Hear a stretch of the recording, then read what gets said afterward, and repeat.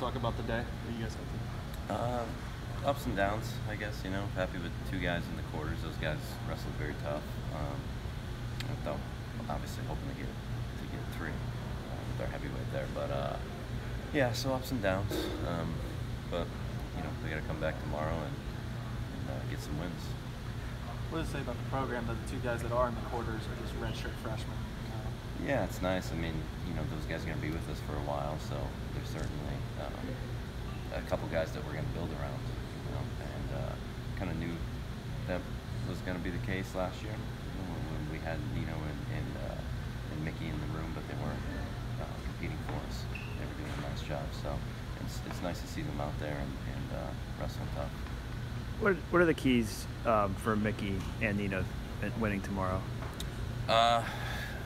Mickey. Mickey has Fletcher, and they've wrestled a dozen times. So, I think that they know each other very well. For Mickey, if he gets a takedown against anybody, it's game over. He's one takedown away from beating anybody. So, the Gomez match, he had his leg twice. He finishes that shot. It's a much easier match. But one thing about Mickey is he's very gritty. So, if he has to, he can rely on that. With Nino, it's going to be the same. Get to the leg and finish your attacks. Similar to Mickey, he's very gritty too, but he does a good job. If he gets his hands locked on that leg, he's usually pretty efficient in there. So just get his hands locked around the leg. Keep it simple. Talk about the grueling task Meach and Taleb have ahead of them, fighting all the way back. Yeah, we just told them before the tournament, you tell them to take 1 match at a time, and that doesn't change now that you're in the wrestleback.